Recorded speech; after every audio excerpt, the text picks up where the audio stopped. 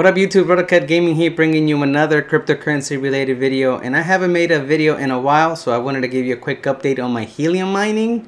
I've been toying with this for a while. I think I have a pretty good handle on it. Sometimes my little miner disconnects from the internet, I have to restart it or whatever, but I have a pretty good average of what it mines in a month, and I'll give you guys a rundown of what it is, how much roughly that translates to today's dollars, and what I'm hoping it'll be in the future. Alright, so check it out. Alright guys, so this is where I have it mounted. I have it mounted in my attic. I have a pretty good beam, the second biggest beam of my house, and I have this thing 7 meters high up from the ground, so it's got a pretty good height.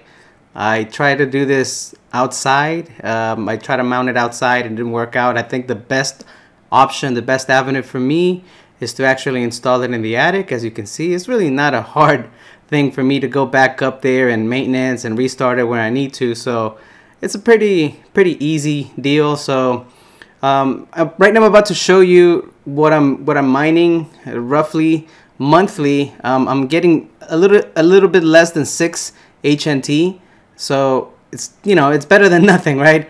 I was expecting to get more, but it is what it is. 6 HNT is not bad, so averaging about 0.19, almost 0.2 a day.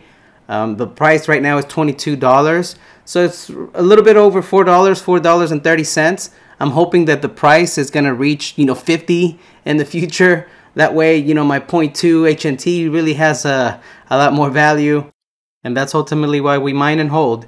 But appreciate you guys checking out the video. Just wanted to give you a quick update. This is what I'm working with right now. Appreciate you guys stopping by, and see you in the next one. Peace.